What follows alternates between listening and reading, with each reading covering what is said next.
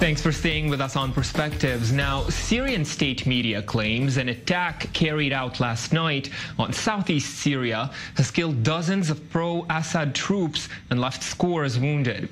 The raid took place in Al-Hara, southeast of the town of Abu Kamal, near the Iraqi border. Now, speculation over who committed the attack is lingering in the air. Syria blamed the U.S., but the U.S. Central Command denied the allegations. But earlier this month, President Bashar al-Assad made it clear that U.S. forces are not welcome in Syria. As for America, there's one important principle anywhere in the world, and it's the only price which they ask to be paid, and it's complete hegemony, no matter the issue or the place. And of course, this price is not acceptable from our side, and we wouldn't have fought this war for 7 years to lose our independence and choice. Syria and its land are for the Syrians. Now, pro-Assad forces in the U.S. have avoided confrontation thanks to a deconfliction line that runs along the winding Euphrates River. Syrian troops are battling Islamic State on the west of the Euphrates, while the U.S.-backed Syrian Democratic Forces fight on the east. But most of those killed in the raid on Al-Hara are reportedly Shiite fighters from Iraq or other Iranian-backed troops, and there is speculation among Mideast watchers that the Kremlin could be behind the attack, seeking to further cement its dominance in Syria.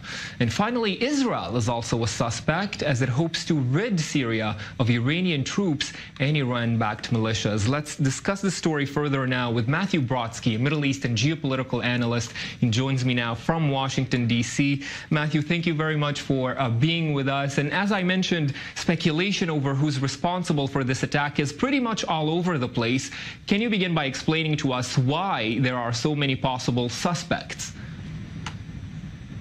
first of all, Syria tends to jump out immediately and try to claim that it was the United States. They get confused frequently. They did so when Israel struck the T4 base. It was about a day or so removed from the U.S. strike in retaliation to the chemical weapons attacks in April. So their first move is always to blame the United States because that's where they think the most powerful strike would come from.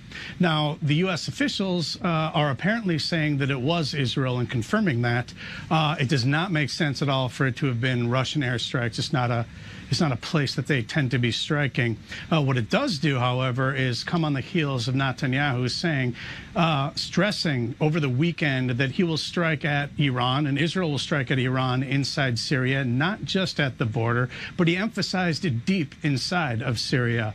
And so what Abu Kamal, this area is yes, it's a pocket for ISIS, but it is the border town and logistics area that runs between Tehran and the Mediterranean, Tehran and Damascus, and of course, Lebanon. So Israel's making, if it turns out to be them, which I suspect it would be, it's making a very important case that not only can it work and take out Iran's logistical lines when it comes to transfers by air, like when it strikes at the T4 base, but it can also work along the land corridors, which is where it is right now.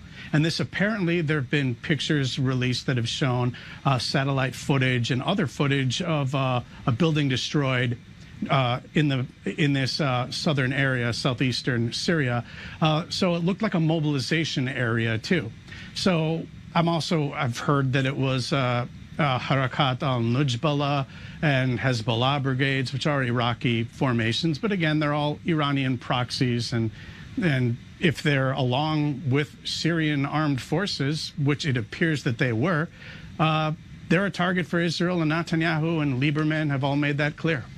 And on that point, one of the theories that was immediately floated after reports of this strike came through was that this could be a case of mistaken identity, that whoever carried out the raid was targeting ISIS fighters and simply made a mistake. I gather that you don't agree with this take? Well, the United States has a track record of taking credit for what it strikes, and when it does strike something, And it's because someone had encroached on its area, like in February.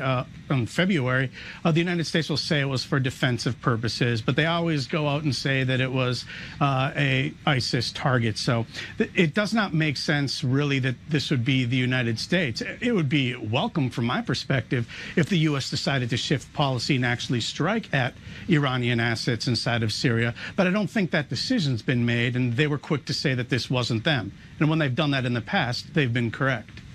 So if I understand correctly, Matthew, you're saying that among the usual suspects being brought to light here, it's most likely Israel who's behind this raid?